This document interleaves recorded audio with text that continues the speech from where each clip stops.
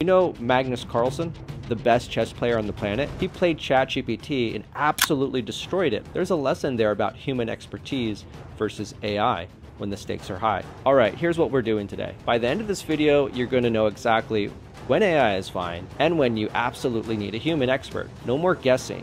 Right now, you're probably seeing ads everywhere. AI credit repair for $29 or $59 a month, just as good as the expensive guys. And you're thinking, okay, why would I pay hundreds or thousands when I could get AI for the price of a Netflix subscription? So Magnus Carlsen is literally the greatest chess player alive, right? ChatGPT represents cutting edge AI, right? When they played, it wasn't even close. Carlsen destroyed it. Here's why this matters. Chess is a domain where AI traditionally dominates. Deep Blue beat Kasparov back in 1997, played AlphaZero. AlphaZero achieved superhuman performance. I made videos about this years ago, yet ChatGPT, an AI-generated AI system, couldn't compete with human mastery. The key difference, specialized AI trained specifically for chess can beat humans. General AI trying to play chess gets destroyed by human expertise.